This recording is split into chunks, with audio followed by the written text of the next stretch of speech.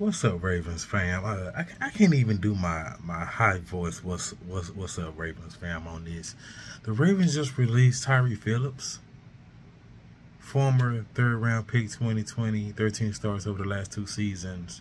They just released him. Like, they released the guy that picked up the football and ran for that first down. Like, what? Like, what is going on? They picked up some dude from the Jets. He's a special teamer. Like, what is going on? What is going on?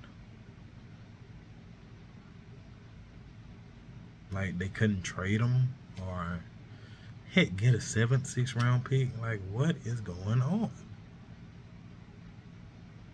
I saw the Ronnie Stanley news with the signing. I seen that coming. Like, when Marlon did his, I was like, Ronnie's not too far away.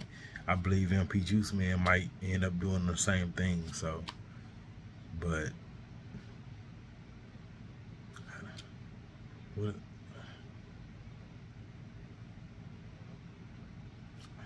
I don't know. What? Like, I don't get it. Like, what? Somebody tell me, what could they be trying to do? Because I'm blank right now. Nothing.